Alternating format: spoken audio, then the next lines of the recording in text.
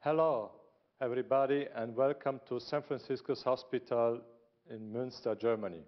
My name is Giovanni Torsello. I am the chief of the Department of Vascular Surgery in Münster, and I have my host, Dr. Steinmetz, from the University of Bourgogne in Dijon. It's a big pleasure to welcome you to this webcast on the use of the TX2 stent graft for repair of thoracic aortic aneurysm. During the next hour, we want to cover the background technique for endovascular repair of aneurysm of the descending aorta. You can send your questions anytime by clicking the M Direct Access button. To introduce now our host, I would like to ask him to make a device description. Dr. Steinmetz, please. Thank you, Dr. Torsello. Thank you for being here. Thank you for hosting me. It's really a pleasure and an honor for me to be here in Münster. So I'm going to introduce the device, the TX2 device, thoracic device. You know, it's a modular one, usually two pieces. First, we'll focus on the proximal piece.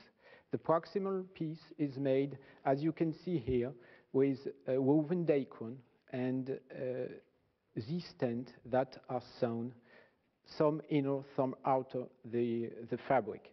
You can see it's well flexible.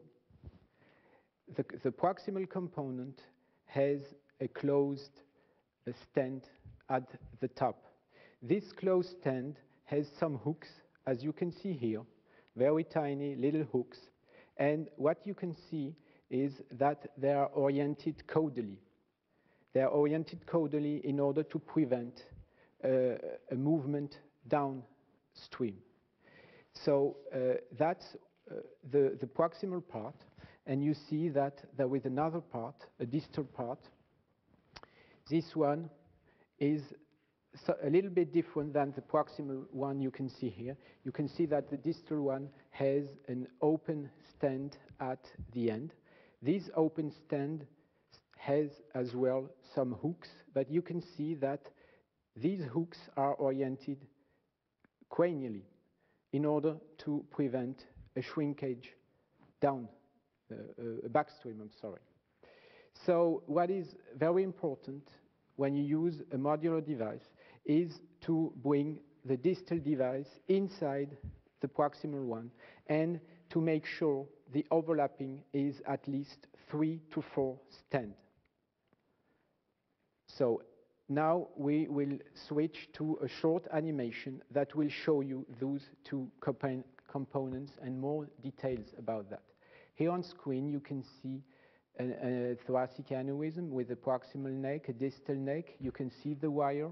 You can see the very nice sheath that comes along the proximal part that it's launched. You can see the top of the device is protected. Then is secondary is it's launched, and the hooks are fixing the proximal device into the aortic wall. Then the distal device comes in with a nice overlapping, as you can see, and the distal part.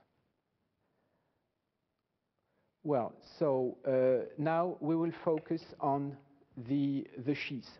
That's really the progress of that TX2 graft. This sheath is very interesting because of 4 and maybe 5 points. First one is the tip. As you can see, the tip is very tapered, very soft, it's smooth, it comes all along the wire, and it's shaped as a dilator. Then you have the hydrophilic coated flexible sheath. That flexible sheath is so flexible that you can come all along very, very tiny tortuosity, as you can see here. And the hydrophilic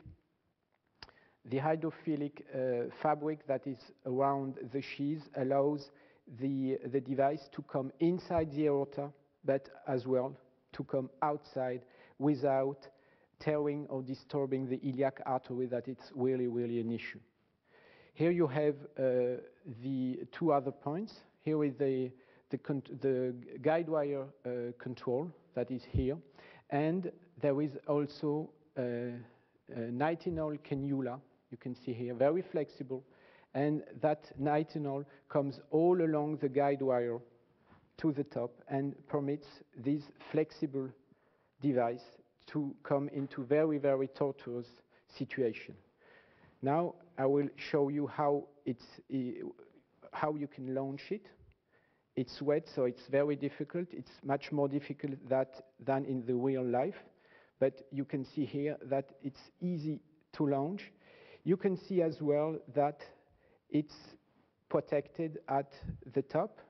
This threefold protection that is guided by the control here allows the bloodstream to come around the prosthesis, and so it's pretty easy in a second time to move better backward than downwards because of the hook, but to move and come very precisely at the point you want to launch the device. Now we will see an animation on the screen that will show you what we were speaking about. You can see the sheath, you can see the threefold proximal component, you can see the nitinol cannula that allows the sheath to be so flexible. It's really trackable. Here you can see the tip that is so soft, so smooth. It's shaped like a dilator, and it helps to come in some tiny iliac situations. Here with the nitinol, here you can see how you can bend the sheath. Here with it's a kind of tapered rod that is inside the sheath. Okay, now we will speak about preparation. I think it's time for introducing the case, Dr. Torsello. Yes, thank you for the description of this device. And we can demonstrate the features of this special device in one case treated at our department of vascular surgery in Münster. One 69-year-old male patient came to our hospital with back and abdominal pain, and the CT scan demonstrated an aneurysm of the descending thoracic aorta with a tortuosity of both iliacs. We planned to perform an endovascular exclusion of the aneurysm, and before we made some measurements, the next slide can show you the 3D reconstruction of the CT scan. You see we have a good proximal neck, we have the huge aneurysm, but we have also a severe tortuosity of both external iliac artery and of the left common iliac artery. So it is sure a demanding case for endovascular repair. This slide shows also the diameter of the proximal neck, 36 millimeters, and of the distal, 34 millimeters. And on the basis of the preoperative angiography, please show the next slide, you can see also the length of the aneurysm, which was 234 millimeters. In this case, we decided to use a Zenith graft with a proximal component of 40 millimeters in diameter and 20 centimeters length, and a distal component with 38 millimeters in diameter and 186 millimeters in length. Please next. So we decided to use this because of the special features of this graft. And I would like to demonstrate the implantation through a video. Perhaps we can see the video now. At our department, we use the percutaneous technique. We use the pre-closing technique. That means that after we introduce the sheet, we perform the endovascular suture with the perclose, which is a catheter that contains 4 sutured needles. You see the perclose advancing through the iliacs and through the abdominal aorta. And now we leave the suture untied, and we go on with the implantation of the graft. Always we use a stiff wire. In this case, a double-curved Lunderquist wire, which was introduced through an angiographic catheter. So now we have to prepare the stent graft.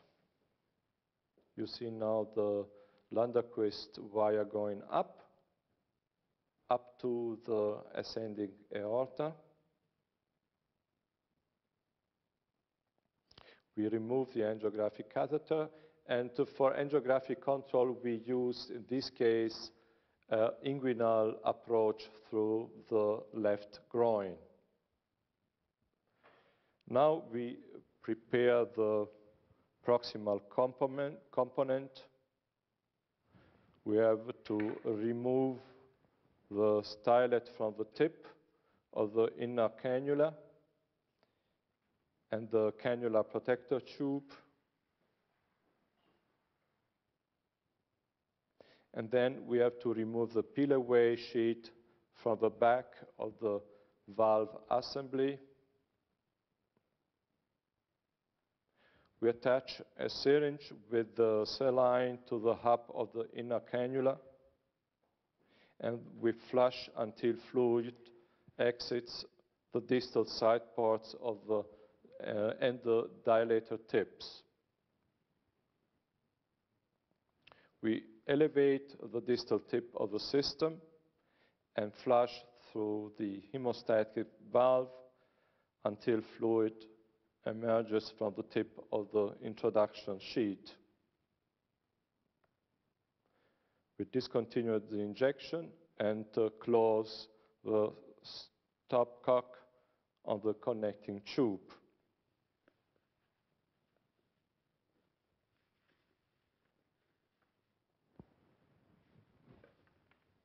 I think that's a very important point, because you have really to de-air all the sheaths during that procedure, because as we are working in the upper part of the body, it's really a problem if some air comes into the carotid arteries, for example. So it's very, very important to flush and de-air all along the sheath.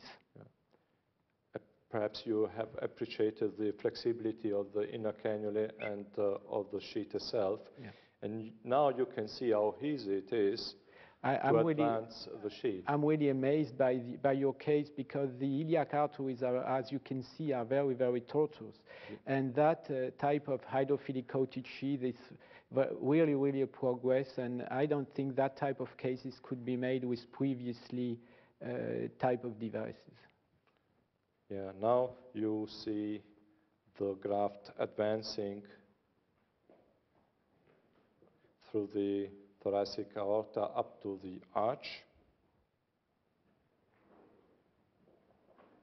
And now we can deploy the graft, stabilizing the gray positioner, the shaft of the system, and withdrawing the sheet until the graft is fully expanded. Of course, we perform an angiography,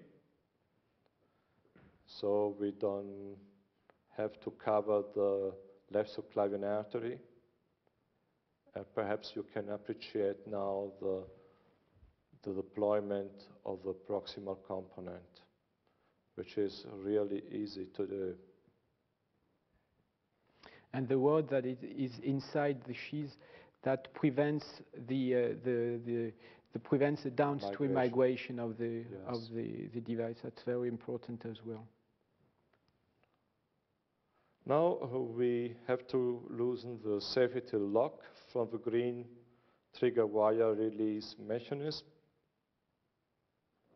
and withdraw the trigger wires slowly until the proximal end of the graft opens. I think that's an important point as well, because if you, as long as the procedure is not launched in its entire position, there is no risk of migration because of that threefold wire control. You have probably seen also the release of the proximal and the distal attachment of the introducer. Here with the preparation of the distal part. Yes. It's in the same way, no difference at all.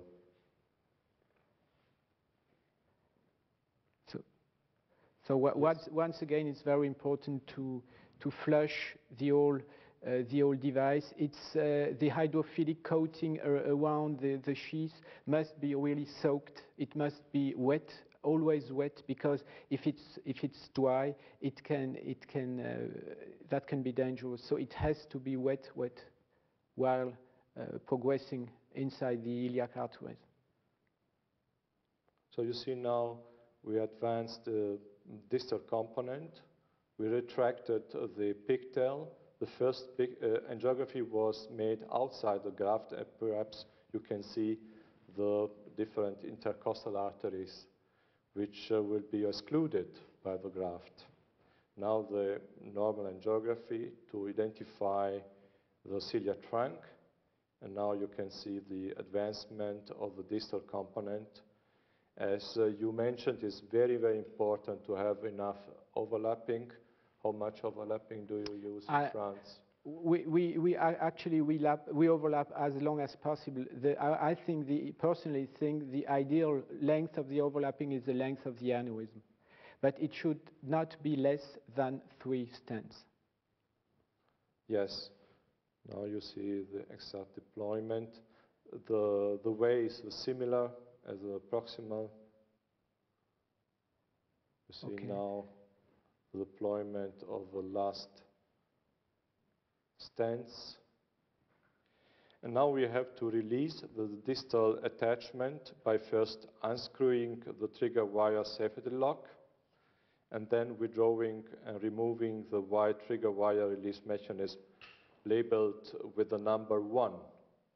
So it's easy to identify the first one because the trigger wire are labeled with numbers. You see the number 1. Actually, I cannot show you a distal part, but imagine for the distal part you have 2 different wire control, number 1 and number 2, so it's very important to unlock the first one and then the number 2. Yes. And now the next step will be to unscrew and remove the safety lock on the telescopic handle labeled with the number 2. We stabilize the delivery system and slide the telescopic handle together with the gray tube and the outer sheet until the distal attachment stent is completely released. What is very interesting is that you can, at the very last moment, you can check and make sure that you don't cover the ostium of the celiac trunk or the branch you ever wanted to spare. And that's very, very important. So now you can see we are loosening the safety lock from the green trigger wire release mechanism and withdraw the trigger wire number 3 until the proximal end of the graft completely opens. And that's it. Good job. We have now to perform a completion angiogram. You see it with the complete exclusion of the big aneurysm without endoleak. And in this case, we haven't used any molding balloon, but perhaps we can discuss about later on. You now can see the suture of the overclose sutures. They are then tied with a sliding knot, and we use the fisherman knot technique. And after fastening of the sutures, we use a knot pusher. This is the second knot. You see the delivery system is already in place. It's very interesting because I never did this technique. I'm a little bit old-fashioned and I'm always cutting off, but Yes. it seems to be very, very interesting. You see, we have removed the sheet now, and we are fastening the sutures, and the field is almost dry. It's not completely dry because we have the wire still in place. But now we can remove the wire, and the knot pusher can be used to push the knot to the arterial wall. I would like to mention that we use a 22 French introducer sheet in this case, but we have also experience with 24 and 25 French introducers. You see the field is completely dry. We cut the sutures below the level of the skin, and with one suture we close the puncture site. What do you think about this case? I think that's a very, very nice case. It's a tough case, actually, because, as said previously, the iliac artery tortus, you can see that the upper neck is not that long. It's very, very curved tortus, and I think the device must be very good to come all along these difficulties. But I think the immediate result is very, very interesting, and I'm pretty sure we will have a lot of questions concerning this case. And we have still questions, and let's go to the email questions that we have received. Meanwhile, we start with the first one. You have seen we performed a preoperative angiogram. Is it really necessary, mandatory to do it in this case? What do you think? I would say probably in this case, yes. I think it is mandatory because the case was difficult, iliac tortus. And I think we have to focus on the proximal neck. That's really the key point in this case, because you have seen that the aortic arch was really tortuous with a big angulation, and even with CT reconstruction, it's a little bit difficult to assess the real length of the neck. Should we or should we not cover the left subclavian artery? It's always an issue, and I think it's a real elegant way to do planning not to cover it, and so it's always possible to cover it in case we have a type 1 endoleak. And I think probably, so in this case, I would say yes, angiography was probably mandatory, but you know, the CT reconstruction are improving well, and probably that in the next year, angiography will become obsolete. Another point that we should raise is that a number of these patients have a renal function that is very bad. So performing a pre-op angio plus a CT comes to a high level of contrast, and that's really an issue. So what we usually do is trying to avoid the pre-op angiography and start with an angio during the operation. But the consequence of that is that we usually have to order different size of grafts, so we can choose the one off the shelf, the best one, depending on what showed the per-operative angiography.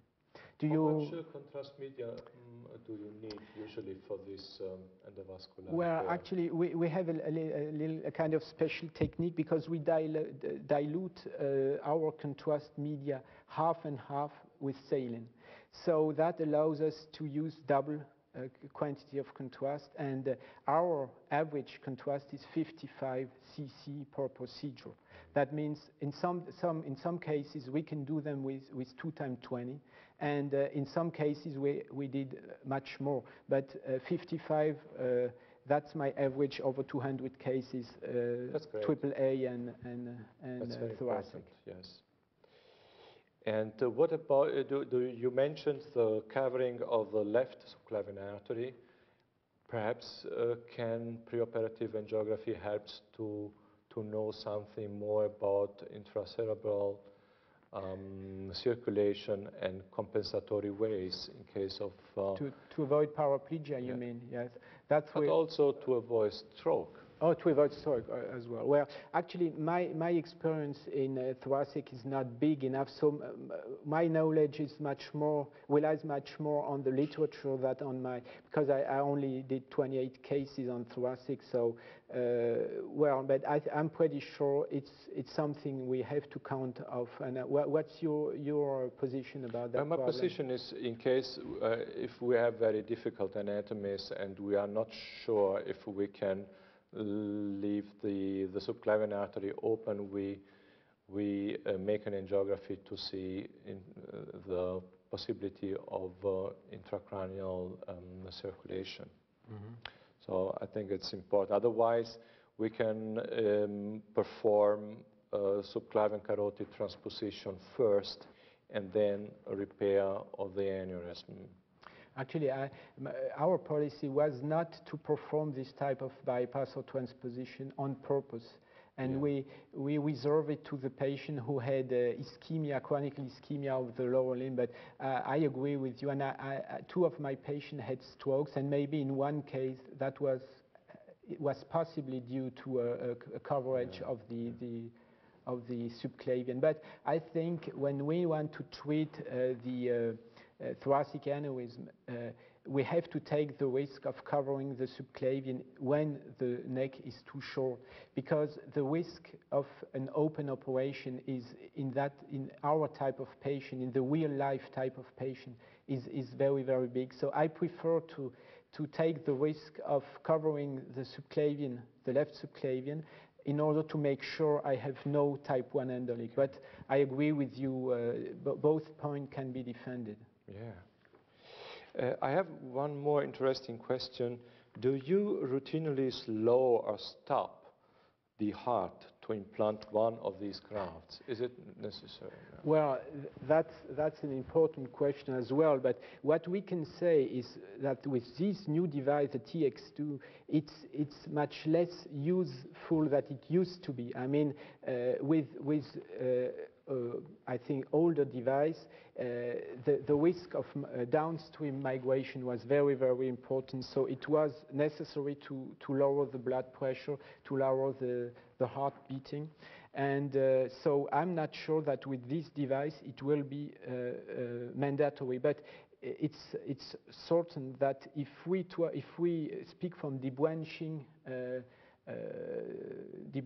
the carotid arteries in order to fix, for example, arch aortic aneurysm. In that case, even with the TX2, we will probably have to do that type of handling to make sure that there is no risk of migration. What is your position about that? Well, I agree completely. At the beginning of our experience, we stopped the heartbeat with using adenosine, but with this device, we have absolute control of the position of the device. So we don't see any need more to use it, and we don't like to pace the heart. You know, there is another method to do it by pacing and induction of arrhythmia for positioning. So we have the same strategy using lowering of the blood pressure, and we are more than happy to use this graft in these cases, which allow an exact positioning of the graft. We have one more question. How do you size the grafts you use? Usually I try to avoid doing angiography, and I only use CT. Yes. if possible with reconstruction, of course, and I try not to oversize too much. I saw your case had a 36 centimeter diameter, and you choose a 40. A 40, which is not a huge oversizing, but I totally agree with you. I think that if we speak about open surgery, when we open on thoracic aorta, we sometimes use 30 or maximum 32 diameter prosthesis that we sew on. So why, when we work endovascularly, should we work and oversize that on that way? It's I make a parallel with the AAAs. If you fix a AAA open AAA, you will use probably maximum 22 centimeters, and if you treat it endovascularly, you will choose a 28, sometimes 32. So I'm pretty sure the measurement, the precision of measurement is probably not as good as the CT seems to be. But that's on more philosophical point of view, I mean. But I totally agree with you not to oversize too much the But at least should be 15%, I think. In case of aneurysm, it's different if we treat a dissection. In case of dissection, we shouldn't oversize too much the graft, otherwise we can provoke the dissection type A. So sure. Oversizing sure. dissection cases should even be less, avoided. Even less. Sure. Okay. I have one more question about the approach, transbrachial approach. In this case, we use a transinguinal, transfemoral approach also for the angiography. In which case, we should recommend the use of a transbrachial approach? Well, of the left or of the right? We have to decide also about this. I personally choose the right side approach because of the position I have around the patient. I have usually the screen at the left side of the patient, and the scrub team is at the right side of the patient. For your comfort. Exactly, it's for my comfort, but well, it's as well because I'm working in a very small operating room, so it's for some other reason, but one point is it's possible to do like that. So when I'm working on the very upper part of the thoracic aorta, I usually bring a catheter from the brachial or the right brachial into the ascending aorta, and put a pigtail on that position and do all my injections when I need several injections from that point. The reason is that you can always you can always perform an angiography whenever you have a problem, you know. So, but I agree with you. I take probably more risk than coming out from the left side because of the right carotid. Mm-hmm. I have one more question. The doctor asks why we use two grafts and not one only. For example, in case of a small aneurysm, I mean the length is not so big. Why two? Why proximal and distal? Well, I think probably for small aneurysm, it's reasonable to use a one-piece endograft, but the real life showed us that usually patients have long, big aneurysm, and in that setting, I think it's probably safer for long-term safety to put a modular one, because you can overlap as long as you want, and you can hook very precisely at the upper part and at the end. And sometimes the aorta is so tortuous, you cannot previously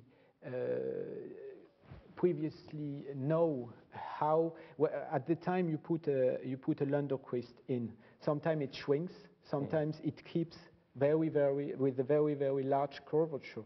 So if you measure the aneurysm length, you never know before how long it will be. So it's easier to come out with two pieces modular graft than with one piece. What's your experience with the one piece graft? Well, for short aneurysm is with a one piece device. We have, if we can cover the lesion with the 16 millimeters, 16 centimeters, of course, stent graft, we can use one, otherwise we have to use two.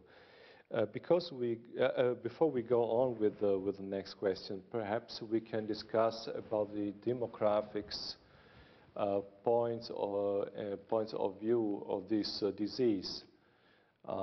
Because thoracic aortic aneurysm is very frequent, 25% of all aortic aneurysm, and 20,000 to 25,000 patients are diagnosed annually with thoracic aortic aneurysm in the Western countries. So it's a very big problem. What do you think? Oh, yeah, sure. But for some reason, and I don't know exactly why, in my experience, I have many more AAA than thoracic. So I've heard, I've read those data, but well, you know, it's like if in Burgundy people wouldn't have a lot of thoracic aneurysm and had many more AAA. Well, what is the proportion in your patient between thoracic and AAAs? Oh, well, almost 20%. 20%? 20%. Okay. And the difference between AAAs and thoracic is that the most patients with AAA are male, and the thoracic, we have a lot of female. So the relationship between male and female in thoracics is, in our experience, 3 to 1, 2 to 1. Okay, good. Which are the advantages of the endovascular repair? So we'll avoid morbidity of large chest incision, of course. Speaking about thoracotomy in these cases, we all have the experience of large centers who are used to operate on open patient, but we know that in our experience, in the real life experience, the results are probably not as good as they are in these big series. So I think it's really an asset, and it's very interesting tool, being able to avoid to open the chest of. And besides that, patients have more and more comorbidities, and in that setting, in this patient, the question is not open or endovascular; it's rather endovascular or nothing. That's the point. I mean, the case presentation was very impressive. You can imagine that especially after percutaneous approach, the patient can go home very quickly. The hospital stay is shorter. The recovery is very quick, so it's a real big advantage of this technique compared with the open procedure. Okay. Another point is to avoid the cardiopulmonary bypass. That's another critical point, because we know it has its own morbidity, and we know that with endovascular endografts, usually the risk of paraplegia is not null. We know that. If we do a lot of cases, we will have some paraplegia, but it's probably less than that it could be with open procedures. I wonder why. Maybe because we don't have to clip any side branches. Maybe because of the output, the cardiac output keeps regular during the whole operation. Less inflammation maybe as well. Hemodynamic stability is very important, I think, for circulation of the. Okay, we should go on now with the next question. Do you recommend ballooning with the grafts as a last step of the procedure? Well, actually, ballooning, molding with the balloon, not dilating. Okay, well, molding can be something helpful, but I don't do that. I don't do that on each procedure. It really depends. When the neck is nice, when the overlapping is nice, when the distal neck is nice as well, I don't balloon every time. But in this case, do you think you should have? Probably not, because you did not do it, and you don't regret to not having done it. Well, we perform ballooning only if the patient, or the angiography, the completion angiography shows endolic type 1, only in this case. Otherwise, we don't recommend to do it. And once, many years ago, I saw also a migration of a graft during this procedure, so I have to put a cuff to treat this endolic type 1 which was caused by the doctor, you know. Okay. The paraplegia was another question from the audience. Another question is, do you use the same graft also for dissection of the aorta? Well, my experience on dissection is very, very small, and so I can only speak about what is written in the literature. So what I would do is to oversize as less as possible. And the problem is, to my mind, is for dissection is more to know what are the real indications. Because we know that the last report of the IWAD registry and so on, it was not very positive for the endografting of dissection. But we know it's sometimes very, very interesting. It's helpful. The problem is to know how should we treat asymptomatic patients. Should we treat them? Well, that's an open question, and we have so many studies going. One is completed, the other has been started, and I think we have to wait for the results, not only after a few months, but also, you know, after some years, sure. And see if the patients who didn't have any treatment develop an aneurysm after the dissection, you know. So another question is, what is your anticoagulation regimen during and after the procedure? Well, we personally had some problems at the beginning of our experience with the thrombosis inside those big sheets. Probably not in this one, but in the first generation. But the problem is we usually use 50 units per kilogram of heparin for each vascular intervention. So that's what we used to use at the beginning.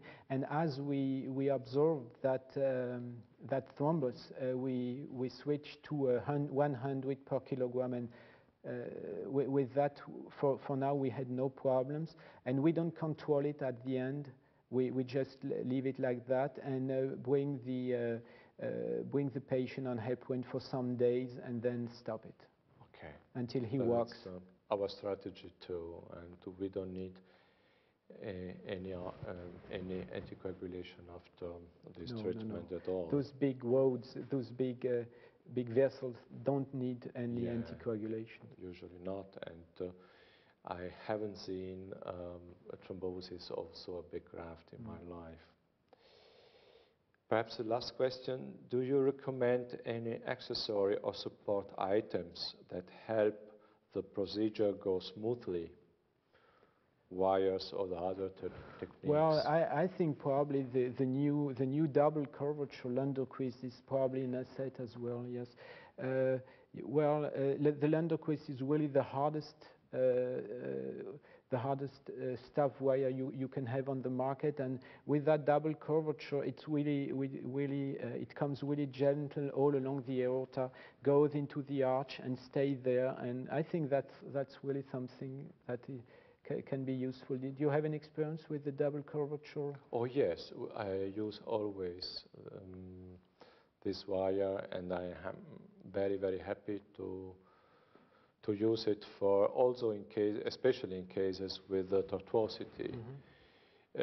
Some years ago, we had problems advancing the graft through the iliacs, and also in one case at the level of the arch. And in this case, we used the through and through approach.